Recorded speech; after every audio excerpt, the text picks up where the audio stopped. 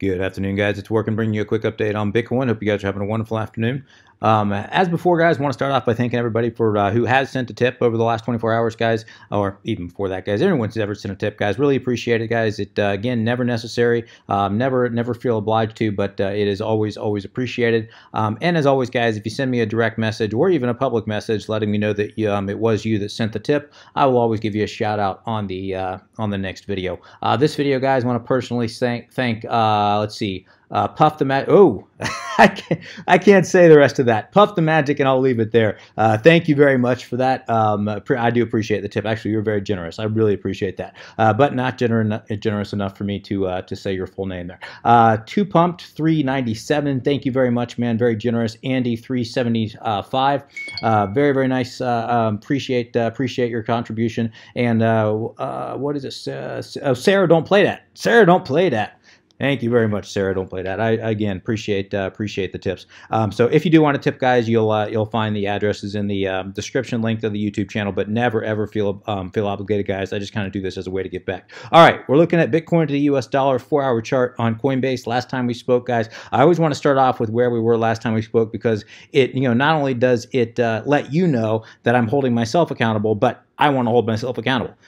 So, I always want to make sure I start with where we were last time and then move forward rather than, one of the things that always gets me is when, people seem to say one thing on one video and then completely forget what they said because the market did something else, and move on in the next video as if they, the prior video had not existed. So I will never do that to you, whether I'm right, wrong, or indifferent, guys. I'll always start off where we were last time. And last time we were operating within this wedge here. Which, anytime you're looking at a wedge, guys, that's an equal opportunity breakout. It could break up, could break down. But I told you guys that we were looking at the very likely probability of coming back down and testing 7,500. Excuse me, the $7,500 support. Told you last time that I was not going to, even though a double bottom was certainly a possibility, that I was not going to play that, in that we were seeing a lot of weakness all throughout the market, and certainly we were. Price broke down, and I have to admit, it did double bottom. Told you guys the possibility was there. I did not play this, much as I'd like to tell you that I did. I did not. I remain agnostic on this market, guys, and I will remain so until we either break 7,500 or until we get decisively. By decisively, I mean just a 4-hour candle. Not sometimes I'll talk the bigger time frames, but right now I'm talking about the 4-hour candle. Opening and closing below 7,500, I will get extremely bearish. Not extremely, but I will believe that we're coming back down to this area that we've been talking about between 7,200 and 7,000 to the upside. If we can clear a 4-hour candle opening and closing above about 8,200, really 8,150, but I'd be a lot more comfortable with 8,200. We get above 8,200 with a open and close on the 4-hour, I'll start to get a little more bullish and start to think that we're going to come back up and test 85 to 8,600, this range right up here. Price broke down a typical fake out maneuver, a typical bear trap where price breaks down, completely reverses course. The double bottom came into play, and then we're coming right back up and hitting the top of this wedge. So basically a very manipulated move, in my opinion, not really breaking out either way, kind of doing a head fake in both directions. And as of right now, that's where we sit. And this is, overall, even though I do think that we're going to be coming back here and testing this 72 to 7,000, it does look like if we can get a 4-hour candle opening and closing above even 8,000, I do think that we're going to come back up and very likely test that 8,200. And this is the zone I told you yesterday. If price did end up breaking up, I told you to expect a rejection. I was going to be looking for, nothing is a definite in crypto, guys. Again, I'll say it until I'm blue in the face. The only thing consistent about cryptocurrency is it consistently surprises. Never forget that. So, nothing is a definite, but I told you to be looking for a rejection in the low 8,000s. So that would be, anywhere between 82 and 8,000 to 8,200. And, even though we could get a little deeper in that, we could, of course, wake up to this 8,400 because let's be real, this 8,150 to 8,400, this has been the zone that's acted as resistance, support, and I'm going to assume if we do end up testing this area again, that it will again become resistance, and I would look for a strong rejection. Now, do I have enough conviction to short this area up here? I do not. I mean, I will just be completely honest with you guys. I don't. This is why I say until we do take out this a decisive break below 7550, or excuse me, below 7500 or above 8200 until we get a decisive break. Again, by decisive, I'm defining that on the lower time frame, so a 4-hour candle opening and closing above or below. Not until that happens will I change my position to becoming more bullish or more bearish. I am agnostic right now. We're trading between support, major support, and what should be major resistance on the test. We'll have to wait and confirm that if and when we do get that test. But that is what I am going to be looking for, is a rejection off this zone. Again, do I have enough conviction to short this area? No, I don't. I'm going to be completely honest with you guys. I do not. I will not be shorting this area right now, even though I'm leaning towards a rejection right here. I'm not going to short it because right now it's just Bitcoin is just showing all kinds of uncertainty and a lot of signs of manipulation, guys. So typically, if everybody thinks it's going to do one thing, it'll often do the opposite, because market makers will often drive price in the other direction. And speaking of market makers, let's go check longs and shorts very quickly. Let me go back to the 4-hour.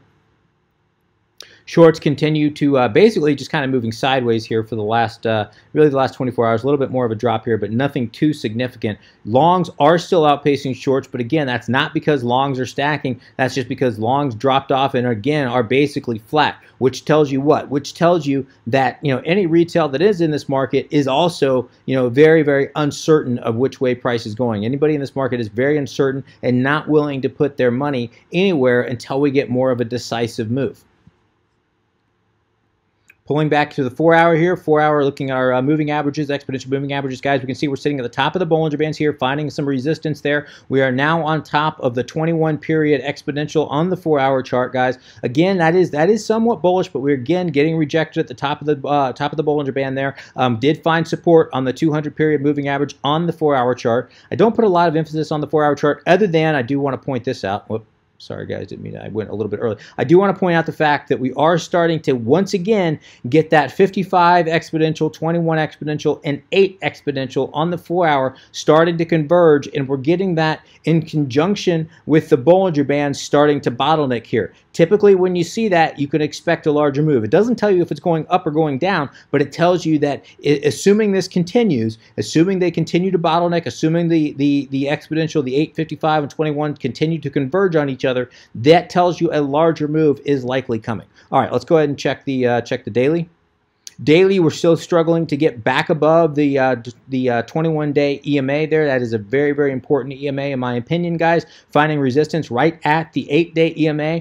That is relevant in my opinion, because the 8-day EMA was acting as support for so long and is now acting as resistance. Same with the 21 here. So we'll have to wait and see kind of if we can get above the 21. If we get a daily candle closing above the 21 exponential, that's going to get my attention. If we get a daily candle tomorrow, both opening and closing above the 21 exponential, at that point I do think we're going to take another run at 8,500. So we'll have to wait and see. But right now, again, I'm fairly agnostic and the charts are showing me the same.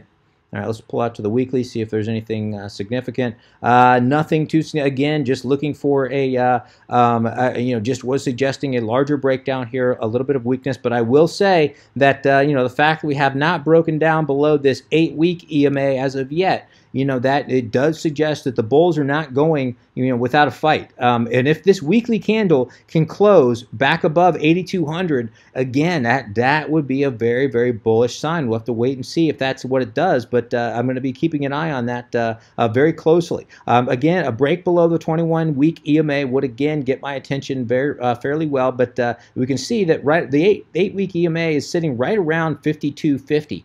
So I can certainly see us coming down to that 52 to 50, or excuse me, not 52, 72.50.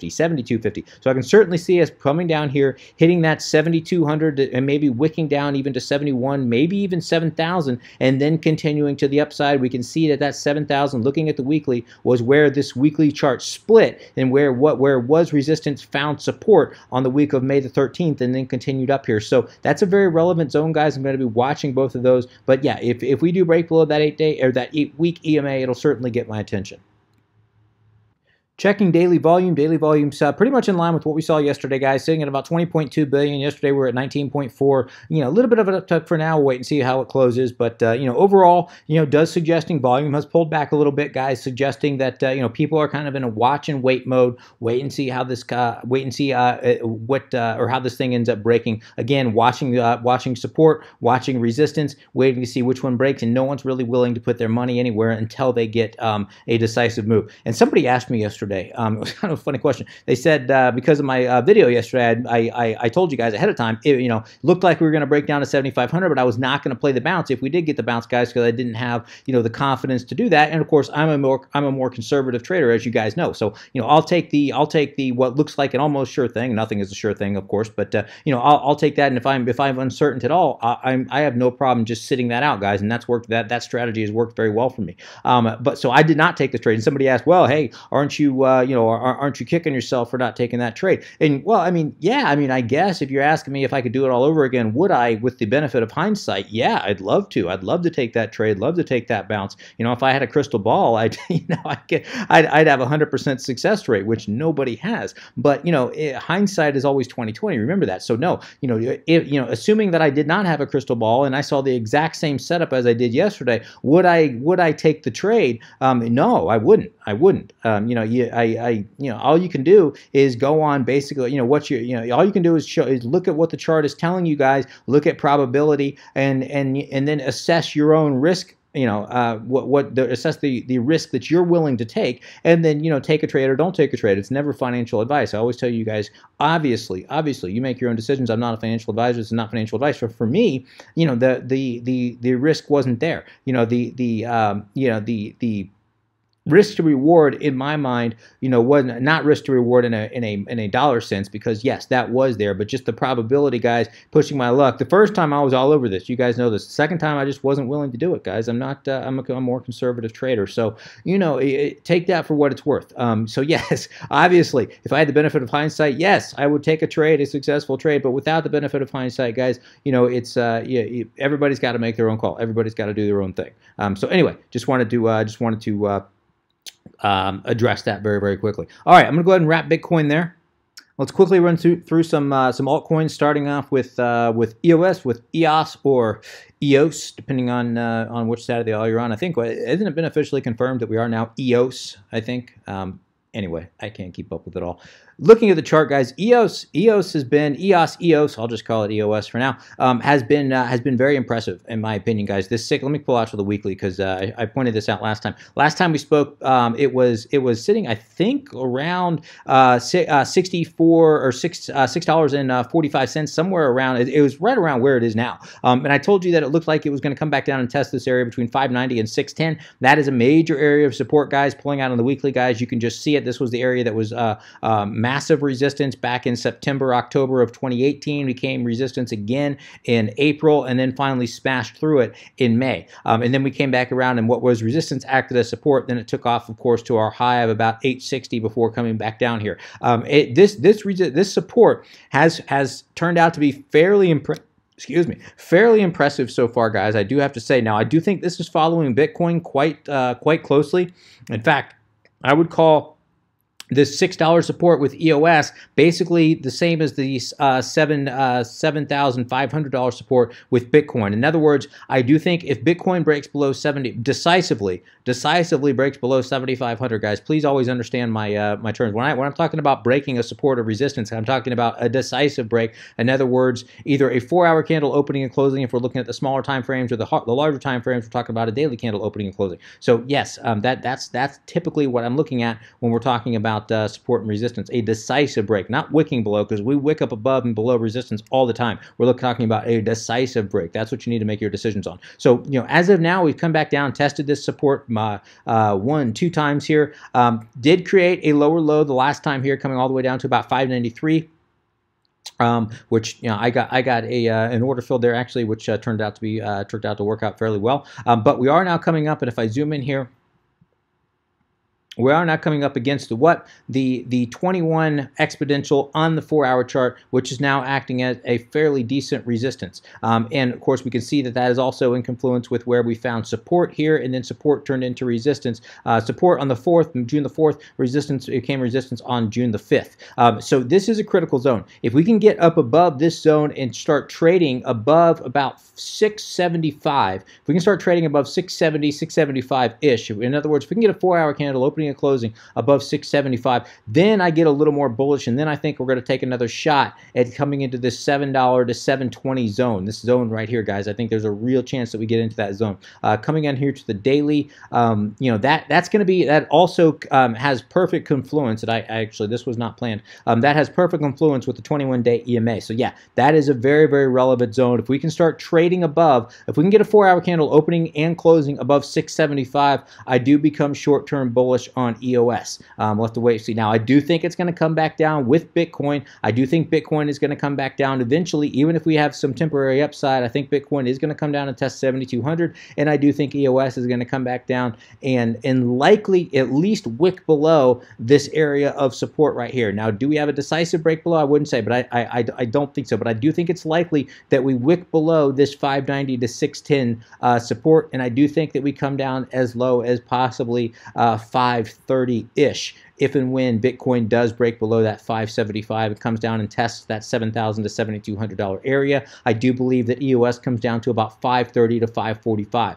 at the same time. But until that happens, until Bitcoin does break 570 or does break $7,500. Did I say 575 again, guys? I sorry, I'm getting ahead of myself. But yeah, Bitcoin likely coming down and testing 7,200. If and when that happens, I think EOS likely comes down and tests approximately $5.35 to 530-ish. Even though it could be a very quick wick and then a strong bounce off of that zone, I do think that's a real possibility. I've got buy orders sitting down here at about 530.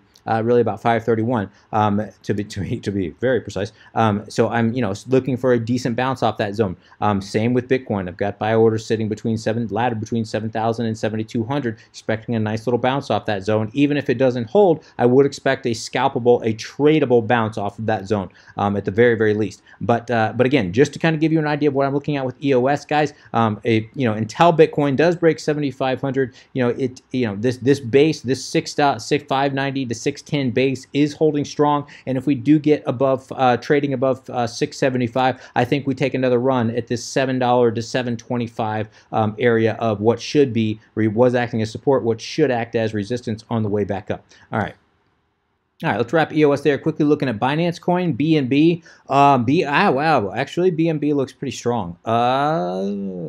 Yeah, it's back above the 21-day EMA. We didn't even have, it did not have a decisive break below the 21-day EMA. We wicked, or not wicked below it, but we did close below it here on June the 4th, came back right back above it on June the 5th. We did not have a daily candle opening and closing below the 21-day EMA, which would be the definition of breaking that area, that exponential. So yeah, that is bullish as of now. It does look to me like it's operating within a descending broadening wedge, which typically does break to the upside here. But let's be honest, even though I do think BNB is one of the more solid coins out there, guys, certainly a good long-term hold in my opinion. Not financial advice, not a financial advisor, but it is one of the stronger coins in my opinion, guys. And right now it is looking like it's got some strength. We are finding some resistance right there at about that 3140, 3150 area. I do think if we can take that out decisively, if we can, and let me get into the 4-hour here, guys, so I'm clear of what, because now we're talking smaller time frames. So yeah, if we looking at this, guys, looking at about a 31, actually it's going to be a little bit higher than that. It's going to be about 3180. If we take out 3180 on the 4-hour, or if we get a 4-hour candle opening and closing above 3180, I do think it takes another shot, or rises up here about another $1.30 to about 33.15. And this will be a real test at 33.15, guys. That'll also bring it to the top of what looks like to me, again, a descending broadening wedge. So this descending resistance line here, that'll come in nicely with what also looks like resistance right around that 33.30 area. If that does get taken out, I do think that we take a very quick shot at the high of about, what is the high? 35.53 looks like the high, at least Binance here on the tether pairing. Looks like about 33.53, guys, and I do think if at that point it does take another shot at that, it very likely takes that out and sets a new high. If we come over here and go, we are seeing a lot of structure with Binance Coin. If we just go swing low, swing high, we can see, yeah, it hit perfectly right off the 382. If we just look at this overall structure here, right off the 382 fib, finding resistance again at about the 236. Which again tells me that's a very, very relevant zone.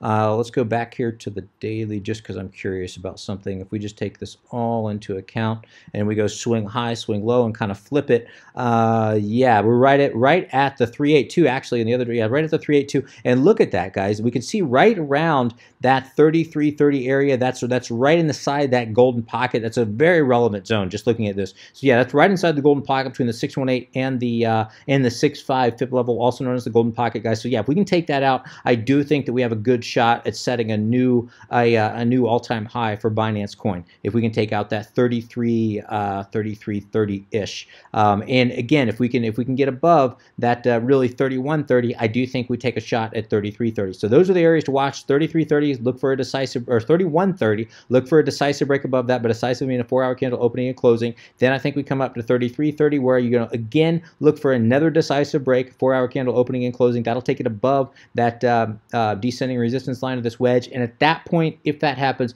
I think we come up and create a new high. Although I'd be skeptical of where I get in. I'd probably get in, if you're going to scalp this, I'd get in and I'd get right back out at about 35.30, and then, or at the very least, increase your stop loss and then just let it run at that point. I wouldn't get caught in this trade, guys, because again, if Bitcoin does come back down, Binance Coin is going to come right back down with it.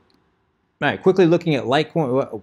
Wow, actually, Litecoin is very impressive. Litecoin is we're back above that 110, and that 110, if you guys saw my my prior analysis on Litecoin even before we broke 110, I told you that was a critical zone, guys. That was that 110 acted as support all throughout 2018, and coming back up here, guys, we can see we've just kind of been snaking around it here. Did come back down and retested, as we discussed last time, this area right at about $100. Really it was about 101, but that was a very critical zone as well. That was the area that was resistance here, again resistance again here, and then started acting as supports. Come back down again, even though we wicked below it here. It was a very quick wick. The support basically did hold, and we are in it. You can also see, again, just showing the structure in this market, especially with Litecoin. It's sitting right on top, again, the 21-day EMA, showing you why that is such a very, very relevant exponential, guys.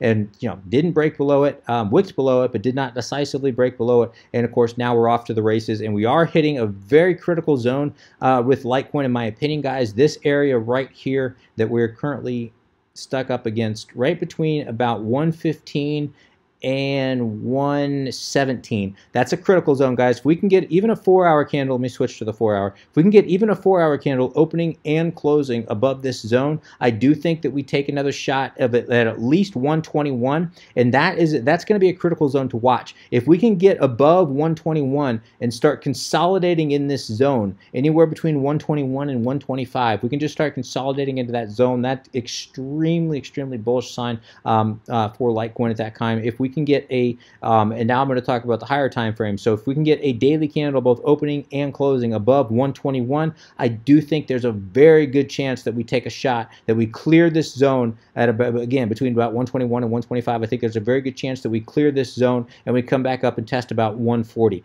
Now, if Bitcoin does dump, Litecoin will dump as well. But I have to say, if I'm just looking at this chart independently, this chart does, if we can get above its current area, which again, a decisive break above about 117. If we can get a 4-hour candle opening and closing above 117, this chart looks bullish. This chart does look bullish to me. Now again, Bitcoin could ruin that. But it does bode well with a lot of these altcoins, guys, showing that it seems like they're trying to decouple. They aren't able to, but the signs are there, and I do think it's just a matter of time before some of these stronger altcoins do decouple from Bitcoin. Again, we're not there yet. Do not misunderstand me. If Bitcoin crashes, Litecoin is very, very likely going to crash along with it. So please don't misunderstand me, guys. But overall, the chart does look bullish. Now, to the downside, if we do break below, a decisive break below 110 this time, guys, By decisive this time, I'm talking about the larger time frame, the daily. If we get a daily candle opening and closing below 110, I do think we're quickly going to come back down to this $100 range, guys, and that'll be a major test. If $100 does break, if we get a decisive break below 100, I do think it's a quick drop down to about 91 at least. So again, we'll have to watch and wait and see, but it is a very, very bullish sign. So honestly, rather than even watching those price points, I'd watch this 21 exponential on the daily. If we get a daily candle opening and closing below the 21 exponential, guys, we're coming back down to about 91-ish, 90 to 91, I think will be a very logical target, and that would come in nicely. I would have a lot of confluence with our ascending support line here that I've been pointing out for that's been in place for quite some time, both back in the end of 2018. All right, I'm going to quit Litecoin there. Quickly checking Ethereum. Ethereum is basically snaking around the 21-day EMA here. This support between 220 and 230 has held very well. It's actually been a very, very impressive support as of now. Let's see. Looks to me like right now it's sitting right at a fairly decent area of resistance right here. That sits at about two, let's call it 250, 249 really, but let's call it about 250. So yeah, I need to see let me go to the 4 hour here. Yeah, 4 hour actually makes a lot more sense. So yeah, I need to see, and it's also sitting finding resistance right on top of that 21 exponential on the 4 hour chart. So yeah, I need to see a 4 hour open and close above 250. If we do get a 4 hour opening and closing above 250, I do think we take another shot at this area right here, which is at about 270 to 270, really 272-ish. I do think that, yeah, there's a good chance that we take another shot at that. As of now, sitting right at resistance, I wouldn't be surprised to see it bounce back and forth between about 232 and 249-ish.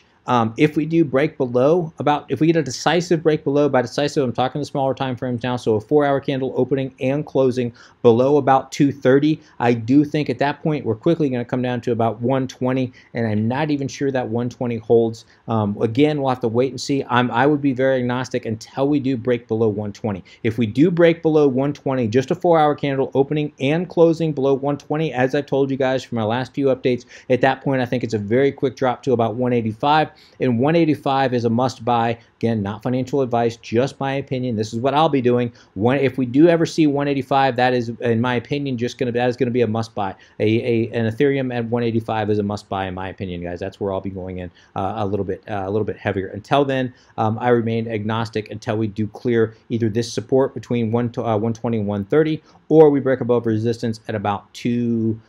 Decisively, again, I'm always talking about decisively, a decisive break above resistance at about 270 to about 275-ish.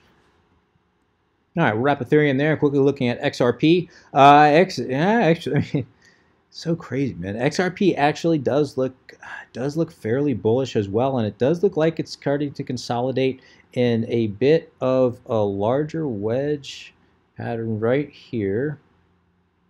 So overall, yeah, it does look like we're starting to consolidate. It does look like price is starting to get squeezed. We are above the 21-day exponential moving average, which again is a bullish sign. We are finding resistance right at the top of this zone here, which we can see was resistance in the past, became support, even though it's been a sloppy. I mean, this is just a sloppy chart, guys. It is. It's yeah, but again, still, nonetheless, this is a very, very relevant zone. I apologize, by the way, if you guys hear what sounds like a lawnmower in the background. My yard guy is mowing the lawn, so it is a lawnmower. But I apologize if you guys hear that. So anyway, if we do get a decisive break above this zone, guys, I'm looking at the higher time frames now. So if we get a daily candle, both opening and closing above about 42.5, well, I don't even want to say that because yeah, we're going to come up here, but it does look like we are consolidating here, so I can certainly see a scenario where we break up here, quickly hit the top of this, back down, and then either we break up or we just break down from its from this point right here. So I'm hesitant to give you any kind of advice on Ripple at this point. Very agnostic on Ripple. Two areas I'm watching. This area right here at about 44 47.45. If we get a daily candle opening and closing above that, I do think we come up here and test these prior highs. I do think we come up and test at least 47, but very, very likely well, I don't want to say likely. At least we test about 47 to 47.2, in my opinion. To the downside, guys, we could get rejected right where we are, come back down and be watching this 21 exponential, but more importantly than that, I'll be watching this ascending support line here. Which really is lining up almost perfectly with about 39, so that's really not much of a trade at all. Yeah, I would stay out of XRP at the moment, guys. In my opinion, guys, not financial advice, never financial advice, but just personally, I wouldn't touch XRP, guys. Again, I remain fairly agnostic. I hate to keep repeating myself, and I know that's frustrating to hear from an analyst, guys. But until Bitcoin decisively makes its move, all these coins are basically consolidating between resistance and support. And even though it does look like a likely breakout for all of this is very likely in the next few days to maybe anywhere between 2 to 5 days from now, it's more of a shot in the dark unless you're scalping. And if you're scalping, guys, very quick in and out, yeah, could I see us bouncing off this zone, coming back down, hitting about 40, and then coming back 40 cents, and then coming right back up and testing against 42 to about 42.5 to about 43.2. Yeah, absolutely. Would I play that? No, I'm not going to play that at all. There's a time to just just sit back, grab your popcorn, and to watch the show. And then there's a time to be aggressive. I don't think this is the time to be aggressive, in my opinion, guys. I think this is the time to kind of sit back and just enjoy the show. All right, I'm going to go ahead and wrap things there, guys. If you have any comments, questions, suggestions, please let me know in the comment section below. As always, we appreciate an upvote if you have enjoyed this content. Till next time, guys, please trade safe. Take care of yourselves. This is Workin.